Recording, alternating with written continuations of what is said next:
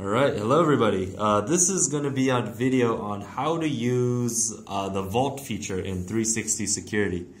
It's a very useful application, especially if you don't want your friends or family to start looking at your text messages, your applications. Maybe you have some photos you don't want people to see, so you could just lock the gallery. All you do is go into Vault, and we draw a pattern. This is my pattern. So later on, if this is your first time using it, it'll prompt you to set a code. So make sure you set something that you remember.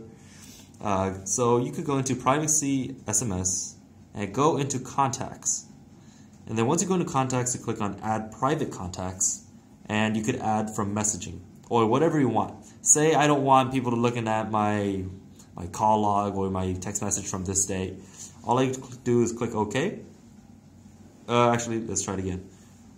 All I have to do is click on OK, and then it says import SMS call records of this numbers and then delete it from the system. You click on confirm. And what this actually does is that when you go into text messages, you actually won't find that text message anymore. So if your wife comes home or something like that, takes a look at your messaging, she won't find it here. She would have to actually go into 360's Vault in order to actually see that. So you could view the messages still over here normally like you always would, but your wife or whoever wouldn't actually see it. Something else that's very useful is App Lock. So maybe, if I lost my phone or something like that, or I have some stuff that I need to keep secret, such as gallery, I could click on lock, and now it's locked. So it says in protection.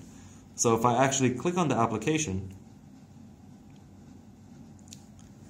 will actually prompt me. It says, please draw a Vault pattern. And if I can't get rid of this, and I can't use gallery without entering the password.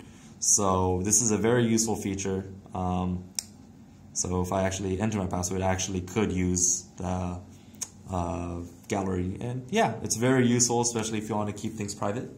And thank you so much.